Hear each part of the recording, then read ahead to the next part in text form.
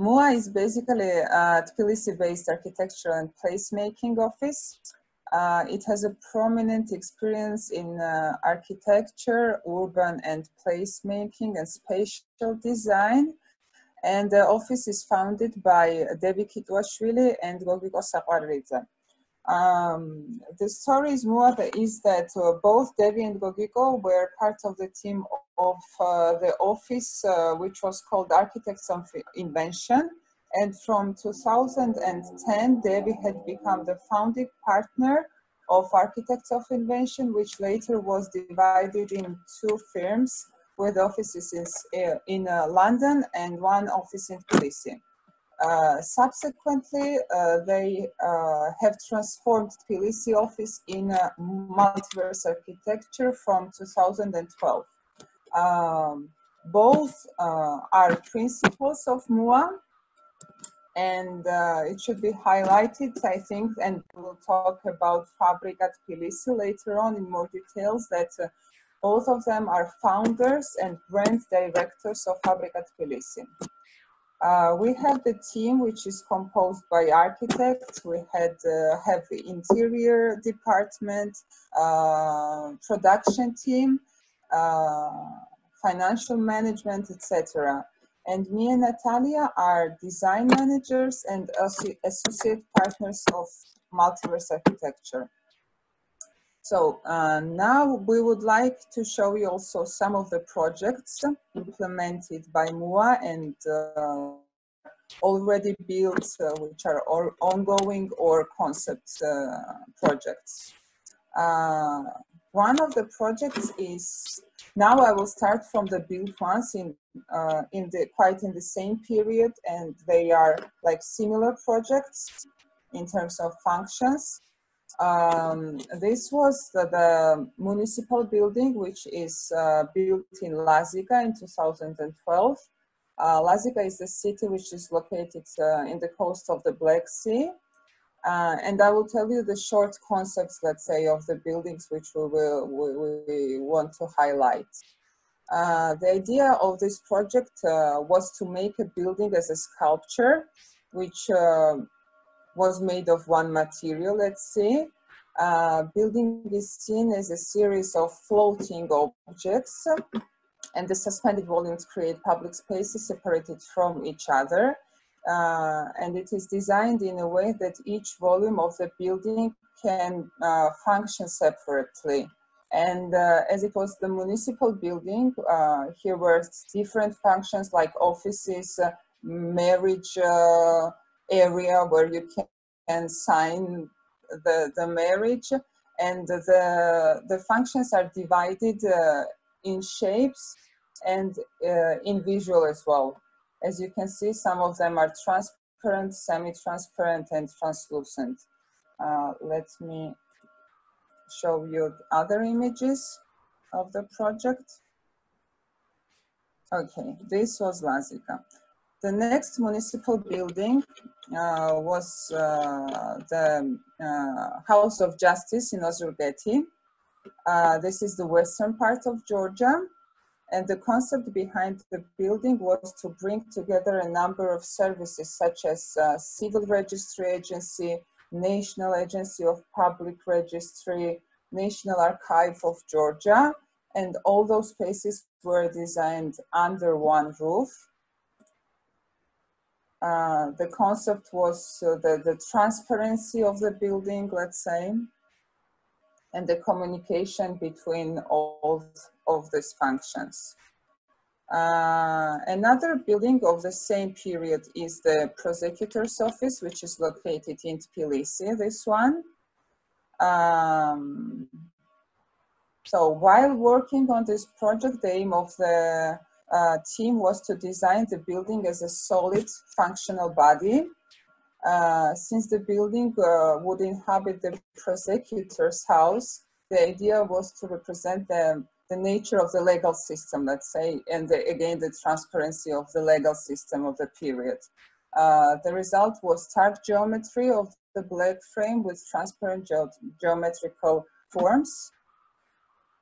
And during the night, the building with the lighting on, it was becoming even more transparent. Okay, actually MUA is working on different kind of projects, such as municipal buildings, we have private clients, we have residential buildings, we have urban interventions and interior design projects as well. We have decided to show you some of all of them. So now I will show you some of interior design projects. This is the SilkNet sales office in Tbilisi, which was located in the city center on the main avenue. And the concept for this office was the transmitter, actually. So, which is the device for transferring information. And the sales desk was the communicator and created the intimate relationship between the client and the customer. So that is why it is designed in this way.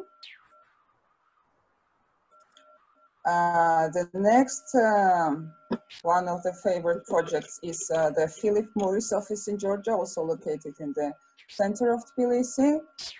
Here we have studied many options and office styles, and we have chosen the citizen office, where the people can choose where they would like to work. This was actually very cool before Corona. Maybe now the office typology will change as well.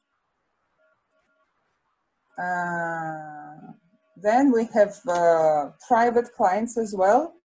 Now we have 2 ongoing projects for residential villas. This is the client is a family, actually, sister and brother, and they wanted to have 2 separate houses. So this is one block and this is the other one, completely separate, with separate entrances, separate pools, and all the areas. But at the end we have the building, which gives us the look that it is one whole architectural visual. This is the next residence.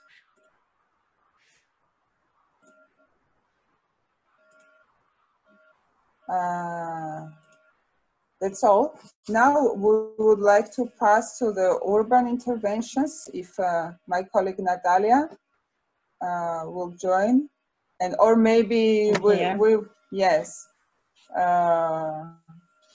Nata, will you continue? Yes, I will. So I would like to just, in spite of the commercial and commission projects that we are doing, we are also interested to develop our work as the research projects and public interventions. And one of the best results of the realized ones is Fabrica, as you already mentioned. And to tell shortly the history of the Fabrica, it was the abandoned and not working sewing factory, which used to be sewing factory in the Soviet times. And for like many years, this building's courtyard was closed and was used only for like very dangerous meetings from the local gangsters or garbage or etc. But in a way, it was in a really central part of the city, but not really popular.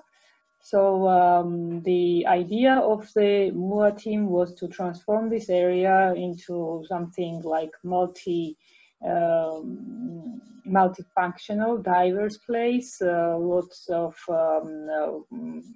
cafes and little workshop shops from the artists, and the co-working space and the studios, and hostel and etc. So the functions were developed after working on the project for like several months. And at the end, since Fabrica was established on this location, the neighborhood became very popular. The courtyard is open and accepted for the guests from everywhere. The neighborhood is using the courtyard very often, and also the spaces inside. Well, the main goal for the design as well was to keep the character of the building, of course. The main elements also in interior and in exterior were kept, and the goal was to adapt the building somehow into something new, and also have a sense of the environment that we found on the place. So you can also see the images that the facade there's actually every year a festival of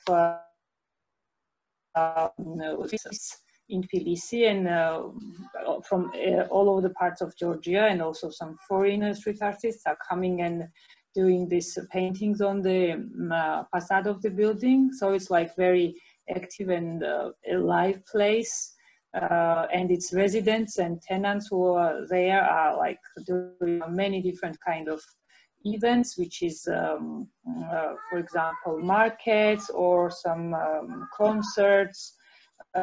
Fabrica also has a rooftop, which is very active for some local bands and kind of events are happening there. Our office is also there. And there is also creative education studio. So I would like continue the residents because it's like a huge list. But at the end, the thing is that this project is very popular and very positive example of how we developed our interest of the post-Soviet industrial heritage. Maria, can you move to the next project as well? Yes, of course. So as I mentioned, we are also interested to work on some public initiative project, which is not like commissioned from the city hall or some private owner, but we by ourselves are interested in developing the city in a better way, and we are searching for the locations which could be transformed in a transformed or rehabilitated or revitalized. And this is one of the examples. This is a place around the Tbilisi, the reservoir, which is actually a reservoir, artificially made reservoir for the drinking water. So before the Soviet times, this place was just an area with 3 lakes, and Soviets transformed this area into the sea, and it's very active, and the place around it is all green, and it's one of the main recreational areas in the city. So our initiation was to develop this place in a way more acceptable area for everyone, like for the kids and the people who are using it as a sport place. And this was just a concept how to transform it into something alive and vibrant place. And we can go to the next one. Mm-hmm. This was interesting location. It was a round-shaped garage building from the Soviet time as well. And our initiative was to bring here residential function for students, and also for young people, and not really only young, but also main goal was to be cheap. So the flats had to be cheap and rentable and acceptable for everyone. So, and there was some other programs planned to have cinema and public courtyard and clubs and cafes and some artistic interventions and etc. And it was a beautiful concept, but unfortunately the building was demolished after some years, and the concepts remained. I think I would finish here because there's really a huge list of what this kind of project that we have initiated and realized some of them. And our latest one was the research of industrial heritage of Tbilisi. And our colleague Tata will join us for the last day of the speakers, and we can also share this project with you. Thank you very much. Would you also like to say something about the location that you will work on the workshop? Yes, just a second, I will share again. Yes, I would ask Maria to. Yes, I'm sharing, Nata.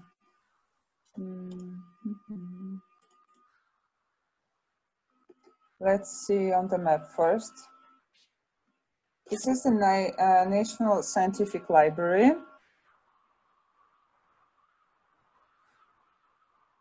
Which is located in the center of Tbilisi, let's say.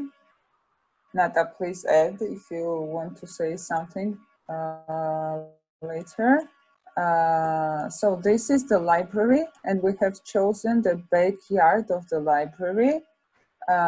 This is the area where in the late years, new residences have been built. So here we have the sports palace, and on the back side of the sports palace, where once it was all green, now we have huge residential sleeping area, let's say, and then here we have this library, and there is no much green space, you can see, for the residences. It's full of cars and parkings. So mostly during the day, the residents of this area come here with their children or to spend some time, because now we will show you the pictures and the reason will be visible. So this is the area which we have chosen. This is the backside.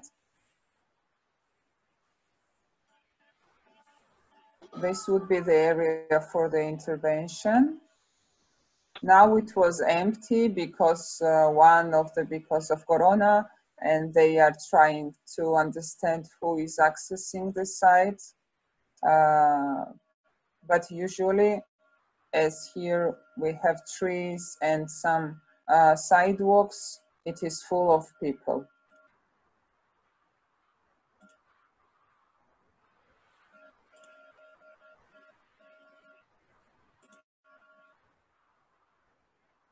And the building itself is very beautiful.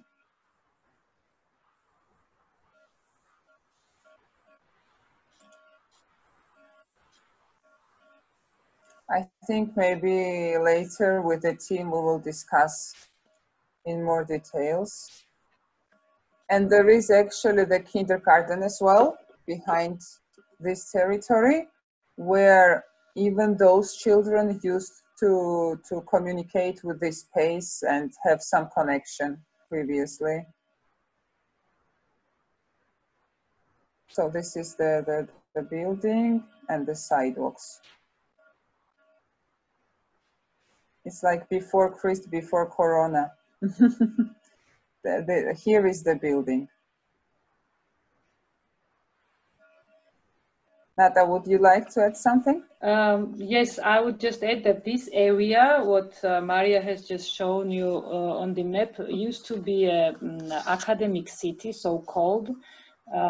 During Soviet times, on this area was planned to be like very specific academic buildings, so like research facilities and libraries and technical university and etc. So only several of them has been built, and the library was also part of them, and it's like very important modernistic building in the city.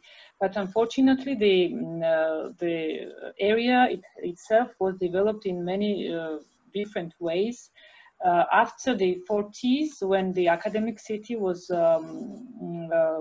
commissioned by the government of the Soviets, and they started to build it, the area around the building, area around these buildings were kind of abandoned, and small kind of private houses started to develop there. And it was more rural area than the urban area. But after the 90s and after the Soviet times, of course, this academic city did not realize it as it was planned. And after 90s, the land became privatized, and developers started to build their huge block buildings. So it was kind of the story of the neighborhood, and somehow this place is the library that we chose, and the backyard of it is only one spot into the neighborhood, which is like public and can be easily found from the neighbors. And lots of people are using courtyard of the library to take the kids out and have some rest.